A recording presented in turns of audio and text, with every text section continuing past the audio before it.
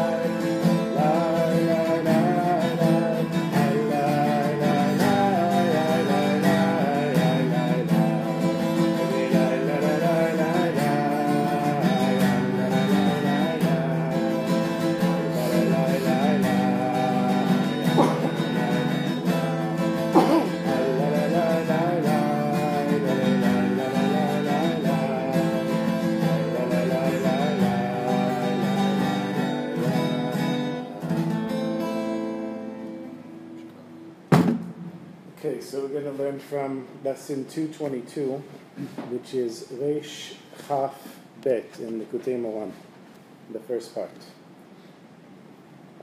So 222, that's also Rechev, which is Hebrew for a car. So maybe this lesson will carry us someplace. Bezat Hashem.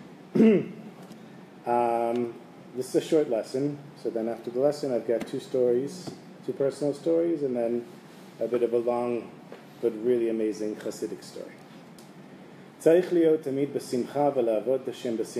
A person always has to be joyful and to serve Hashem with joy. Right? We say in the morning, Ivdu et Hashem b'simcha.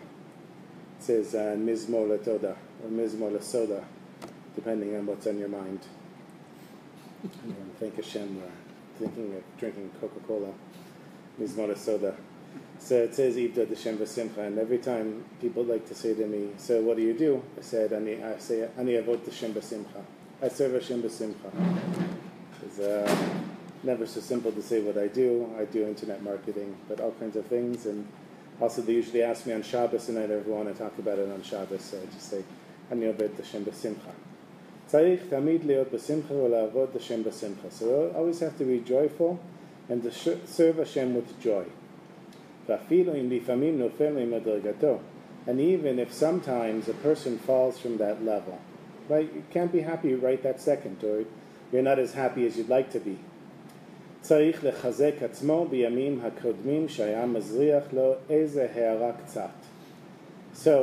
what do you do when things aren't going so well at that moment?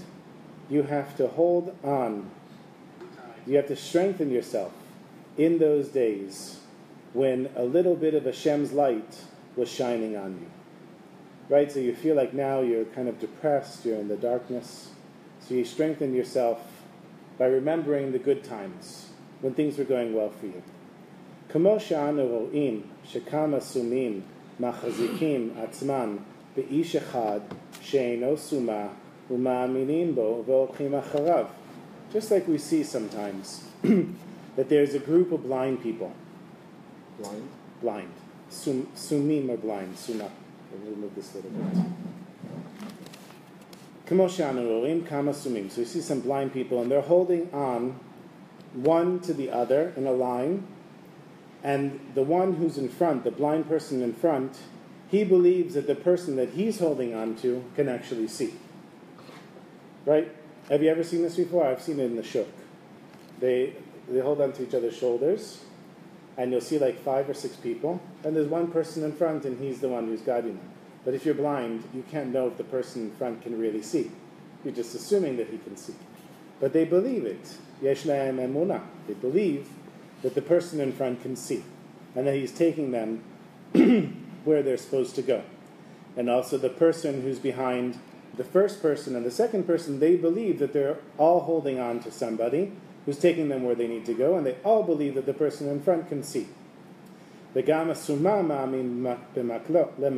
also, sometimes a blind person is on his own, so he believes in his cane. And he follows after his cane. Even though the cane can't see. Right, so he doesn't know if the person... Oh, Zerach, you're watching me. I certainly am. You're getting in 2 directions, huh? No, I don't have. But there's no commentary on yours. You know, like when you listen to a football game and you're at the game, you get the commentary, but here there's nothing. You're live and you're watching at the same time. So I was just checking to see if it was working. Okay, yeah, it works. We're in the control van. Okay, good. So even the blind person who just has a cane, he trusts in his cane. He has faith in that cane, that it's hitting the right places and that he knows how to work with it, and that cane is guiding him. Even though the cane doesn't see. At least the first person can see. The cane is an inanimate object, it doesn't even see.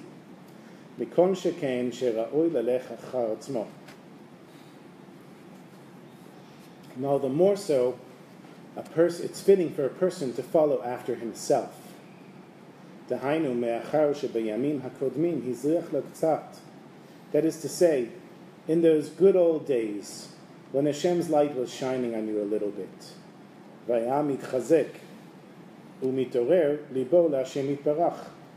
and back then, it was very easy to serve Hashem, to be strengthened and enthusiastic in your heart for serving Hashem. Because when everything's going well, then it's no problem to say thank you to Hashem. It's when things aren't going well that it's very hard to say thank you to Hashem. So, what do? You remember those old times. You use those old times to guide you in inspiring you and reviving your energy for serving Hashem. Even though right now you've fallen from that level and you're not able to be as happy as you were back then, and the person's heart and eyes have been closed, are shut.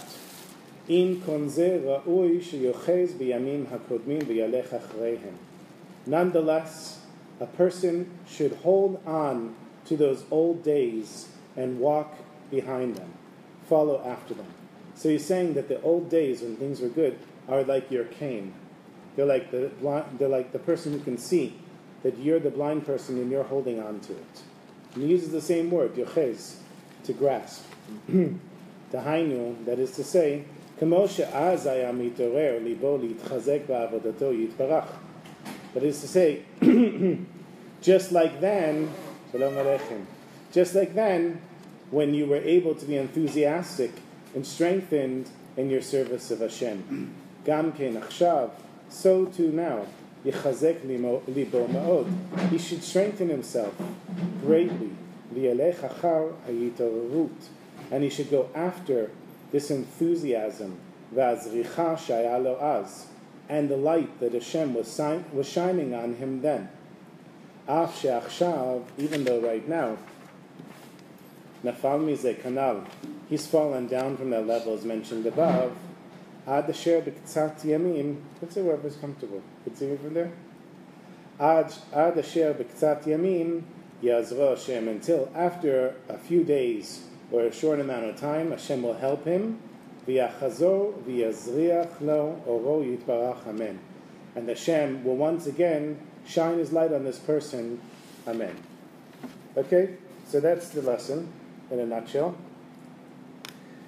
It says we have to serve Hashem. I'm going to go over the lesson again to share. You'll get to hear the review. It says, okay, we know that we have to serve Hashem b'simcha. Right, it says in Psalm 100, we have to serve Hashem b'simcha, mizmor l'toda, we see in the morning. So how do you do it? Let's say things aren't going so well. Bank account's not looking so good.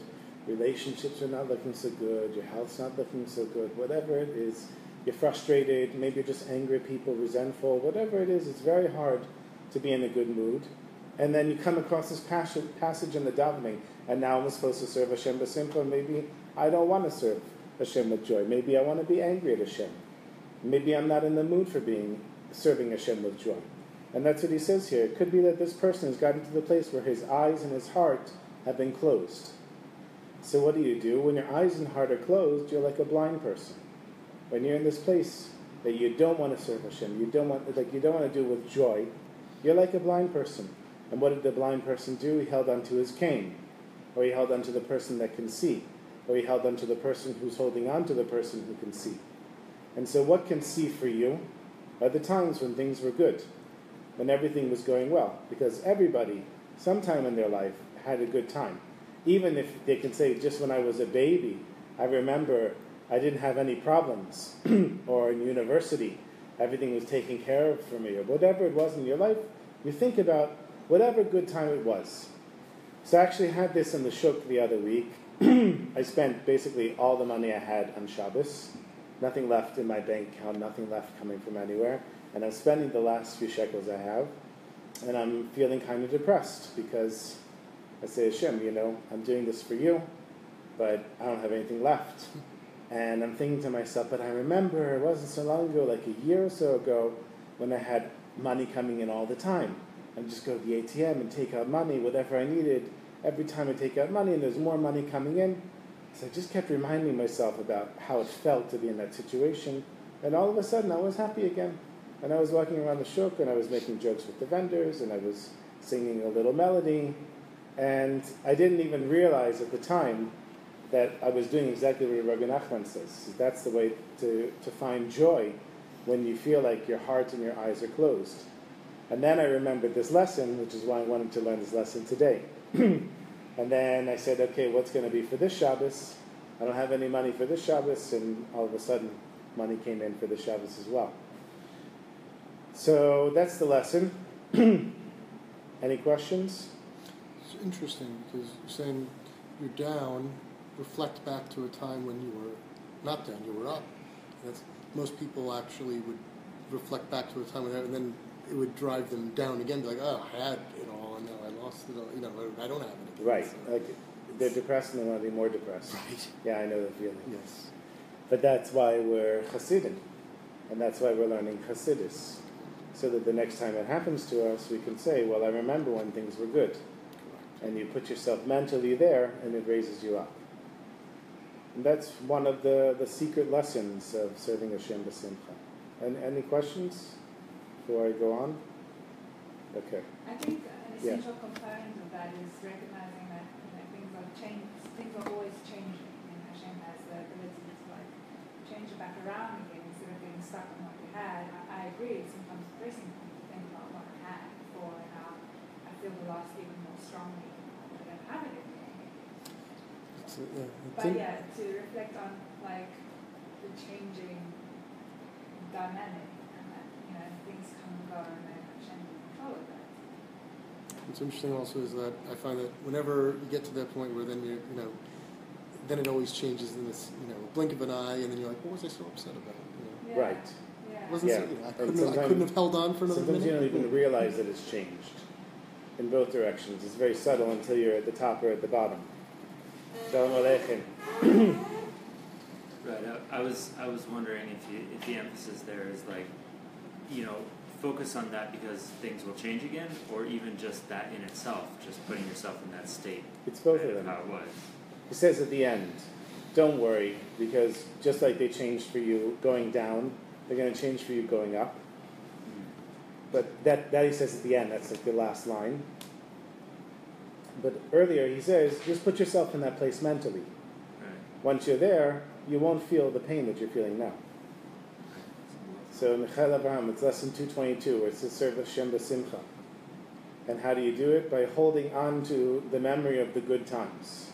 Just like a blind person holds on to his cane, or a person that he believes can see. But he believes that it can see, and he believes that the person is going to take him to where he needs to go.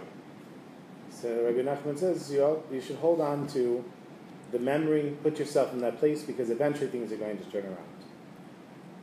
Okay? Okay, Rebbe Nachman, putting you aside. We've got other Rebbes coming. So, before the start. Okay. Can you all see me there? So these are two stories from my forthcoming book, Bezat Hashem. I'm recording the audiobook now. I'm doing like an hour or 2 hours a day. And so I come across all the stories, and I was reading the story. I said, okay, these two stories are appropriate for the lesson tonight. First one is, they're both short stories. Are you as happy as me? I have two friends who know how to be happy in life. Oftentimes I wonder why I can't be more like them. I'm always a little stressed and high-strung, but these two friends, they know how to chill out. One of my friends lives with his mother. He's 35 years old. He has a son and he's divorced. When I asked him recently about his business, he said that things were going well. He told me he stops working every day at 4 o'clock. I asked him why he doesn't stay open longer. He said there's no need. He makes enough money working until 4, so why work more? When I visited him and his mother, he showed me a picture of his son who just got into university. He was proud of his son. This is somebody who I'm not sure finished high school. It's a big deal for his son to go to university. He showed me his room in his mother's house. It was nice and clean. He even had a candle burning when he wasn't there. Then he showed me his pride and joy, his bicycle. It was one of those super light bikes you can lift up with your hand using one finger. Super light, super fast. I asked him how often he uses it, and he said every day. He rides at least 70 miles a week. I thought to myself, how much more does a person need? He has a place to live where he'll never be kicked out.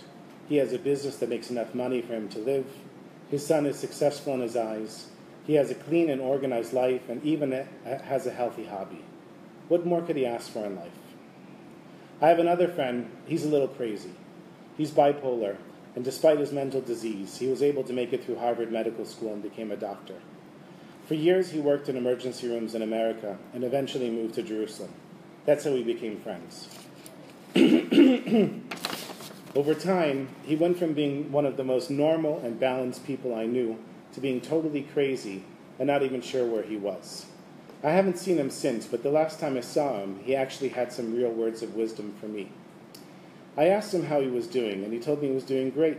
He was standing in the middle of the shuk, drinking a beer, not looking so great, but certainly happy. I told him I was concerned about him. It was clear that either he wasn't taking his medication, or that the medication he was taking wasn't doing the job.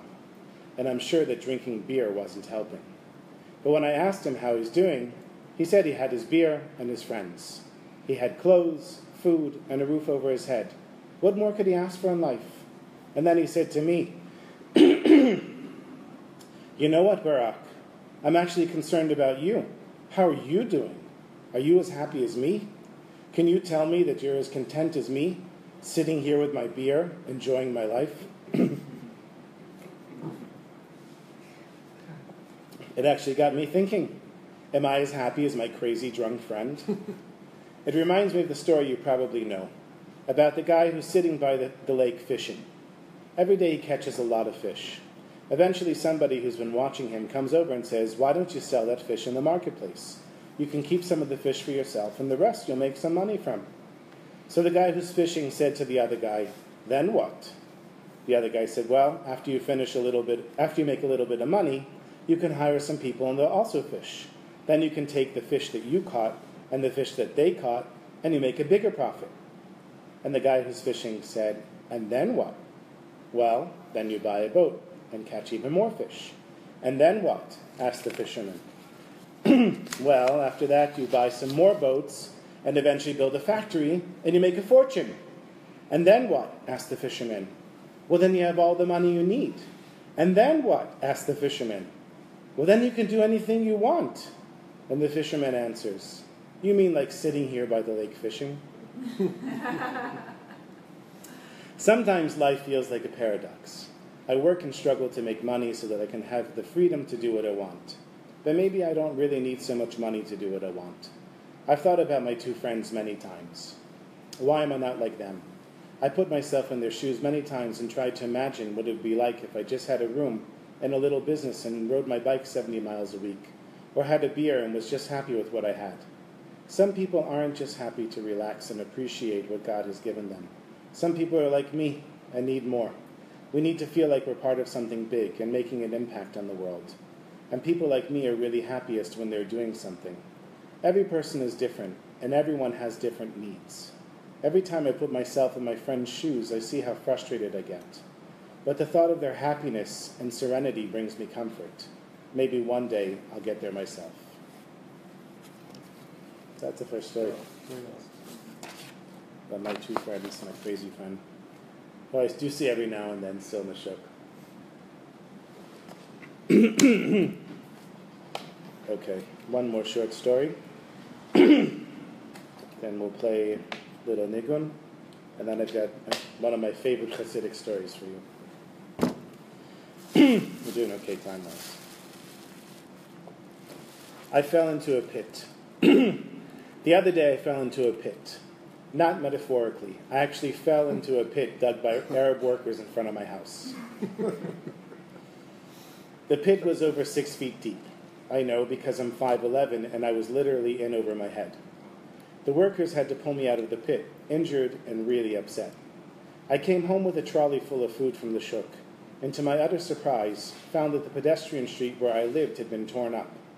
The stairs were gone, and there was a huge tractor blocking the way to get into my house. I looked at the workers and said, "What the hell is this?" "Go around," they told me. "I can't go around. I live right here," I said, pointing to my door. "No problem," they said. "You jump over the pit into your courtyard, and we'll hand you your groceries. By the end of the day, the pit will be filled in, and you can leave your house." I wasn't happy about this at all. I don't jump over pits. Maybe when I was a kid, but not as an adult. But they didn't give me a choice. So I climbed up onto the mound of dirt and mud which covered what used to be the stairs to my house. I wanted to prepare to jump, but promptly slid into the pit instead. Within half a second, I was standing injured in this huge pit. I yelled at the workers that they were idiots and tried to get out on my own. It was too deep and full of wet mud. They had to pull me out. My leg had already swollen so much I could hardly walk. I opened the door to my house, cursing out the workers, and still in shock what had just happened. I was so angry that I told my wife never to let me get a gun because I would have shot the workers if I had one. I wouldn't have really shot them, but I was so angry at what happened, I felt like I could hardly control myself. Eventually, my foot swelled so much that I couldn't keep my shoe on. I know what you're thinking. Lawsuit. Forget about a lawsuit. I live in Jerusalem. It would be an endless battle against the city and nothing would come of it. That's part of the cost of living here. Sometimes it's good, sometimes it's bad. I was exhausted and went to sleep. A few hours later, I had to go to my office to work. I looked outside and nothing had changed. I was determined to get to my office, so I jumped over the pit with my good leg. Then with the workers helping me, I was back on the street again. I limped to work, wanting to treat my injured self to a nice meal. There was a fish restaurant that I hadn't been to in a while. It wasn't so far from my office, so I limped my way over. It sounds crazy, but that's how I am. I do stupid things like this. When I finally got there, to my shock and dismay, I saw that the restaurant was gone, replaced by another. What the hell, I said to myself. Really? What else could go wrong today? Now I was really upset. I'd fallen into a stupid pit. Then I dragged my injured self for some comfort food, and the restaurant was gone. Having no other option, I started limping back to my office. I recalled a lesson from Rebbe Nachman that I'd given over many times at a Shabbos table. He said you have to love the bad things that come your way. Love the troubles and afflictions that come your way because they are your troubles and afflictions, custom made for you to help you grow and become a better person. Rebbe Nachman said that you have to accept them with love. What a concept. I decided it was time to walk my walk and said out loud, Hashem, I accept being thrown in the pit with love. I kept repeating it out loud. Not too loud, I didn't want people to think I was crazy, but loud enough for it to sink in. I accept my troubles and afflictions with love. Thank you, God, for throwing me into a pit. Thank you, God, for my swollen leg and foot. Somehow, I'm not really sure how, I released my anger towards the workers. I saw them over the next few days, and I really didn't hold a grudge against them. The more I started to think about it, I thought, who threw me into that pit? It wasn't the workers. Yes, they were negligent, not covering the pit or taking any precautions, but they didn't throw me into the pit. Hashem threw me into the pit. He's also the one who pulled me out. The same God that put me into the pit took me out. Shalom Aleichem. Welcome. Yeah, it's great. Always good. Whenever you come, it's good. The second story was called? I fell into a I pit. fell into a pit. Mm-hmm.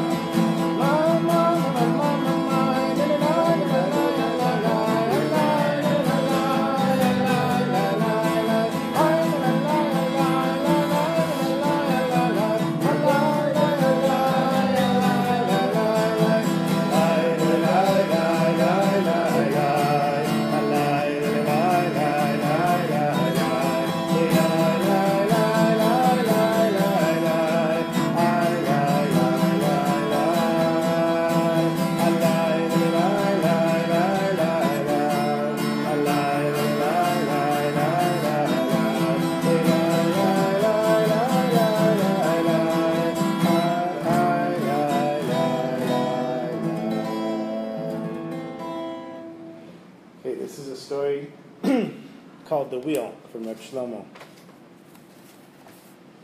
So Rabbi Yisrael Sadegor, he was a Rebbe for a short amount of time because unfortunately he didn't live to be very old, so he didn't have a lot of time to be a Rebbe. And he also didn't have a lot of Hasidim, but he had one Hasid whose name was Moshe. And Moshe was a big businessman. There's two types of businessmen, which I don't know from personal experience, just know from the news, not fake news. There's the business people, businessmen, who have real money, and the ones that kind of not really have money. They just know how to make a big smoke screen. Smoke and mirrors. Yeah. So maybe once they had money, then they lost money, and still everyone respects them, and they've got their fancy stuff, but there's nothing in the bank account. So this guy, Moshe, was the second type. He seemed like he was rich, but he didn't really have any money. And slowly, his creditors started figuring out that he didn't actually have any money, and they told him, listen, you got to pay up. You borrowed a lot of money. You got to pay up. And he's trying to figure out where he's going to get all this money from. And even if he sold all his possessions, it wasn't going to be enough. And at the same time, he gets a letter from his Rebbe, Rebbe Yisrael Sadigor. And his Rebbe says to him, I need 2,000 rubles to marry off poor brides. Now this guy, Moshe, he owed 2,000 rubles to the bank. So he figured, what, is this a coincidence? My Rebbe asked me for 2,000 rubles, and the bank wants 2,000 rubles. I can only collect 2,000 rubles, no matter what I do. So I'm going to collect the money for the Rebbe, and everything's going to be fine. He's a tzaddik. Everything's going to work out. He tells his wife, we have nothing to worry about. Everything's going to be fine. I'm going to go collect the 2,000 rubles, give it to the Rebbe. He's going to give me a bracha, and everything's going to work out. So instead of taking care of his business problems, he goes around. He's got 14 days to bring the money to the Rebbe and 14 days to pay off his debts. He comes back on the 13th day after collecting money, collects the 2,000 rubles, and he goes to his house, and the house is empty. The door is locked, and he realizes that his wife and kids have been kicked out while he was away. So he sees them out on the street. They had no place to go. And his wife was really distraught. And he says, don't worry, I collected the 2,000 rubles. Everything's going to be fine. We're going to go to the Rebbe, he's going to give us a bracha, and my fortune's going to come back. So in the meantime, they had to find a place to live. They asked around, nobody wanted to help him. You know, when people thought he was rich, everyone was his best friend. Now he's got nothing, nobody wanted to help him. There was one chassid, he had a farm. He said, you can't come into my house, but you can go to the barn. So they move all the furniture and all their possessions into the barn. And as they're sleeping at night, there's a 4-alarm fire. And it comes and burns down the barn with everything in it. And they were lucky to get out with just the pajamas that they were wearing. But this chassid, he got out, he had the money under his pillow, so he still had the 2,000 rubles. And he said to his wife, we have nothing to worry about. Everything's going to be fine. We're going to go to the Rebbe, he's going to give me a bracha, and everything's going to be fine. So he borrows a coat, and he goes to the Rebbe, and he walks into the Sadigor, and the Rebbe doesn't even look up, and Reb Moshe puts the money on the table. The Rebbe doesn't even look, so he pushes the money under the Rebbe's face, because the Rebbe was sitting there and learning. The Rebbe sees it, counts the money, and doesn't even look at Moshe. He says, thank you very much. So Moshe is about to leave, no bracha, no nothing. The Rebbe doesn't understand, and he figures, I'm going to leave, but then he said to himself, I'm never coming back here again. So I might as well tell the Rebbe what I really think. He said, Rebbe, you're not a real Rebbe, you're a fake Rebbe. Fake news, fake Rebbe.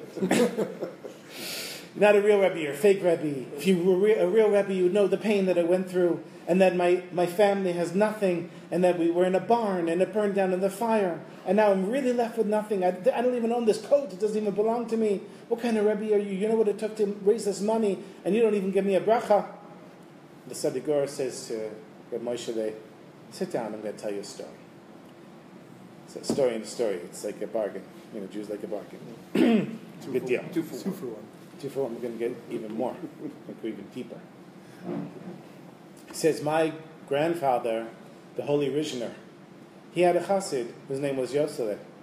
And Yosele had the same problem as you. Lost all of his money, everything burned down. He came and he brought the money to my grandfather, the Holy Rishner. And the same scene that happened right here. So since it happened to my grandfather, and he told me this story, I'm going to tell you the story that my grandfather, the Rishner, told to his chassid Yosele. So now we're getting a story and a story. So, the Rishner had a chassid whose name was Mendel David. Mendel David was really a big businessman. He was like the first type. He actually had money. And he had this crazy little bug in his head. He never took credit. Not that he didn't take credit for doing things, but you're blocking Shira. Move back a little bit. He never borrowed money. So since he was a merchant and he had to go to fairs, he would buy millions of rubles of merchandise. He had all the money in cash. He would never take anything on a loan. That was his deal, which is a great thing, by the way. I have a few businesses, and if you have the money, you don't take credit. It's a lot better than taking credit. But so that was his thing. So what do you do back then? There were no credit cards, no banks, right? Not banks like we have now. So he kept all the money in a lockbox. It was this iron box, and he had a business partner who was his accountant, and the two of them shared watching the box. So they were traveling to Leipzig, which was the big fair, where they would buy their merchandise for the entire year, with millions of rubles in this lockbox. And just before they got to Leipzig, there's this beautiful park, and they decide they're going to take a break, and they get out, and of course they take the box with them, and they put it deep in the grass there. It's really tall grass. And they lay down, and they're looking at the sun, and they're enjoying the view, and they're saying, isn't it wondrous what Hashem can create? And they both fall asleep. And then they wake up, they realize it's late, they gather their things, they quickly run back to their carriage and head into Leipzig before the sun sets. And they're there for like 2 months. 2 months making deals, working everything out, and now it's time to pay. So Mendel David, he turns to his partner, the accountant, and he says, okay, I want you to pay this much to this merchant and this much to this merchant. And the accountant says, wait a minute, you want me to pay? I don't have the lockbox, you have the lockbox. He said, what do you mean? I don't have it, you have it. Then they realized they left it somewhere. Or they probably left it in the park. That 2 months ago they were visiting. So they realized they couldn't buy anything. All the merchants there, though, knew Mendel David and his business partner. So they had no problem lending them whatever they wanted on credit. And Mendel David said, out of principle, I never take anything on credit, and I won't now.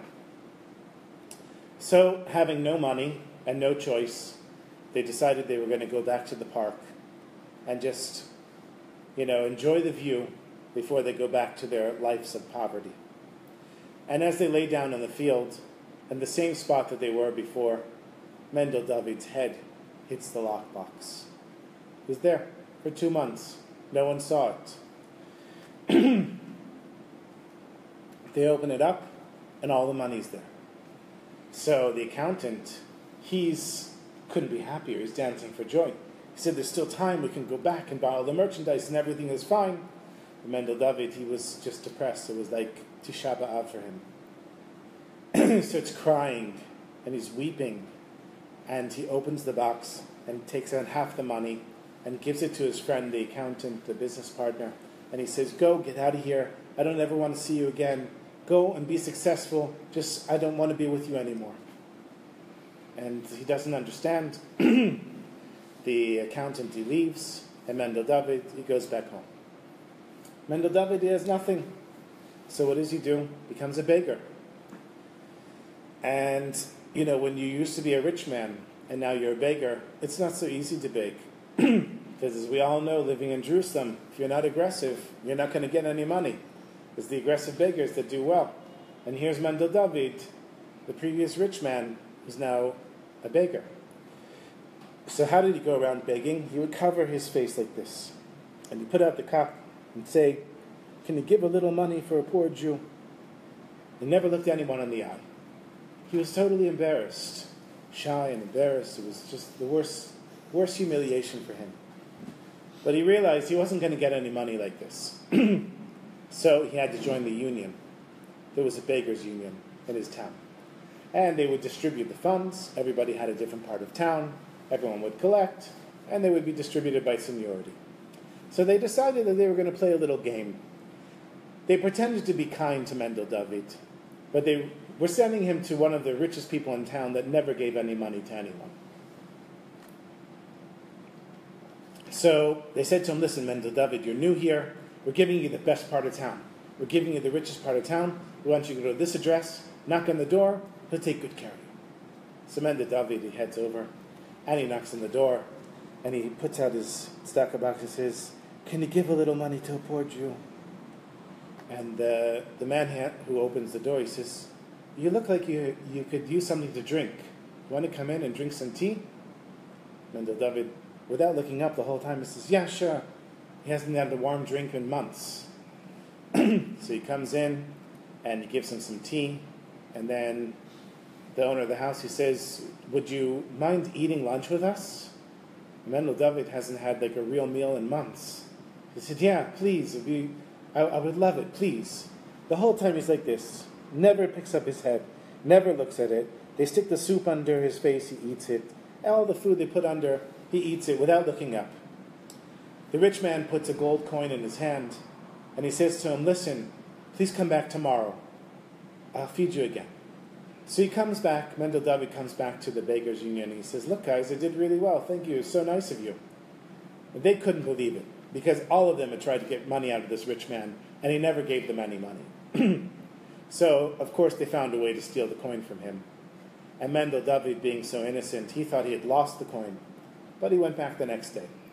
The next day was Thursday, the same thing happened, and the owner of the house, he said, listen, come here tomorrow for Shabbos, for Friday night, and after Shabbos, I want you to spend Shabbos with me. After Shabbos, I'll give you 100 gold coins.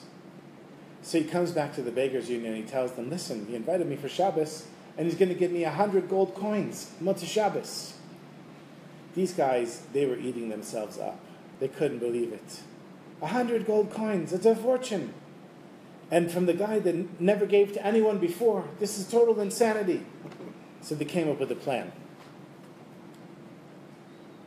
What do the bakers do? They don't have a house. But comes Friday, the mikvah's open, and they can go there and sit in the mikvah with soap, and it's hot, and they get to bathe themselves, and they sit there for hours, having a great time. Mendel David, he sees that it's getting closer to Shkia, it's getting closer to the sun setting, and he wants to get out of the mikvah, and he realizes that somebody took his clothes. He's looking around, can't believe it. So he jumps back in the mikvah. But the guy who takes care of the mikvah, he's got a locket, and he sees Mendel David, he says, get out. Mendel David says, I can't get out, my clothes are missing. He said, I don't care, get out, I got a locket. So he pulls Mendel David out, shoves him out the gate, locks it, and goes on his way. So Mendel David, he goes and runs behind a tree, and he's trying to figure out what's he going to do. Friday night, the rich man, he's waiting, no Mendel David. So he says to his oldest son, go next door and ask their friend, the other rich family, who also has a baker at their house, where is Mendel David? Where he didn't know his name at the time. Where's the baker? So the son goes over, and this baker says, he's probably still floating in the mikveh where we left him. So he comes back and tells his father, and his father says, what? They killed him? Maybe he drowned in the mikveh? Quick, we have to run. Go see what happened to him.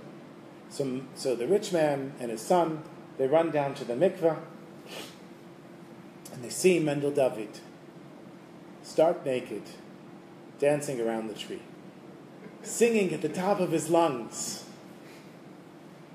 And the rich man quickly takes his coat and puts it on Mendel David, and they walk him back to the house, get him cleaned up, give him some clothes, and the whole meal, Mendel David, is like this.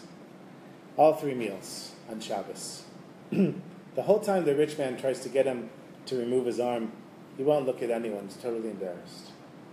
So comes Motzei Shabbos, and the rich man, he says to Mendel David, I'm going to give you 100 gold coins like I promised you, but you have to remove your hand and look at me. So he removes his hand, and he realizes that the rich man was his old business partner, the accountant. And he says, Mendel David, the whole time I've been trying to get you to see me, but I didn't want to embarrass you anymore, so I didn't tell you, but now I can't take it anymore.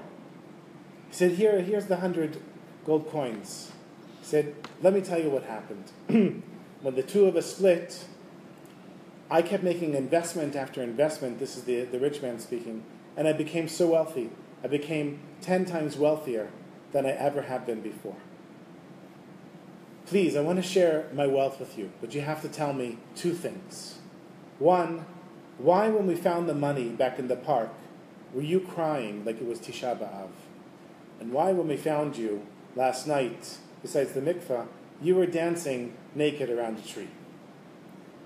So Mendel David says, back then when we were in the park and we found the money, I realized that we had reached the top of the wheel. Life has a wheel. There's a wheel of when things are going well, and when things are going bad. And I realized we were at the top. To find that money after 2 months, that for sure was the top. And I didn't want to bring you down with me. I knew that I was heading all the way down. So I took half the money and I gave it to you and I said, get out of here. I don't ever want to see you again because I didn't want you to have any of my problems. He said, but when I found myself stark naked, standing behind a tree, I realized, could it get any worse than this? No, this is it. I finally reached the bottom. And Hashem is going to bring me up. Finally. So I started dancing around the tree. And the wealthy man, his old business partner, he said, here, I want you to take half the money, because half this money is rightfully yours. You gave it to me, and if you hadn't given it to me and hadn't sent me on my way, I might have shared the same fate as you. So the Rishner who was telling the story told it to his chassid, Yosele, and the Sadigur who was telling it to his chassid, Moshele. He said, Moshele, why do you think I asked you to collect the 2,000 rubles? And why do you think I asked Hashem to burn down the barn with all of your possessions in it? Because it was decreed in heaven that for 10 years you were just going to slowly go down. But I brought you all the way down to the bottom. So now you can only go up. And not only that, I'm giving you a blessing that you should be taken off the wheel and only go higher and higher and higher. Amen. So sing the Rishner Nigun in honor of the Rishner.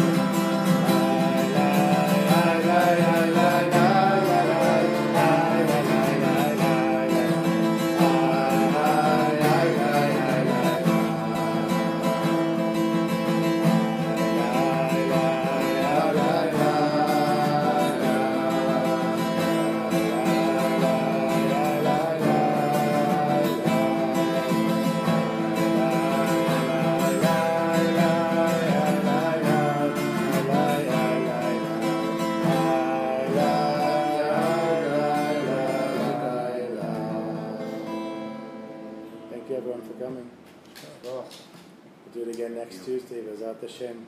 Tell your friends. Same time, same Same channel. that channel.